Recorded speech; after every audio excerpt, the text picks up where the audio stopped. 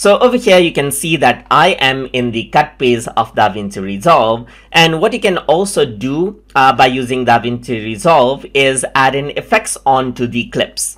So to do that, you can see that I am in the cut phase, and on the cut phase you can go around under effects, and here you can see that there's various effects that you can add in. So let's say, for example, if I were to hover around the night vision right here, then it'll show a preview of how this effect would look, but the preview is not enabled for all of the effects right here. So let me just go around, bring in digital glitch right here, and if I were to play now, you can see the digital glitch effect applied over there. So when you play, it does process a bit before it plays up.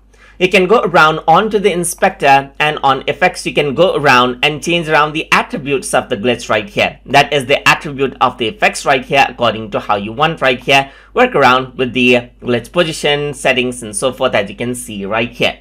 So you can turn the glitch on and off. And the thing with effect is you can add in multiple effects all at once as well.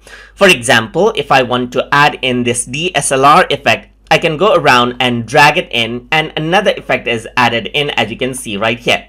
For this, you can see different settings, like there's shutter speed details right here. So you can go around and let's say change that out, and you can see that it shows up right here. You can see aperture, ISO, and even text color. If you want to change it out to something else, then you can see that that is what you have. You can go around and change around the red, green, and blue value over here as well, and even change out the overlay color right here, just like this. And that is how you can control out the properties of the effect as well. And you can turn off these effects one by one as well, or turn it on altogether as well, or you can delete out the effects by clicking on the dustbin icon over here as well.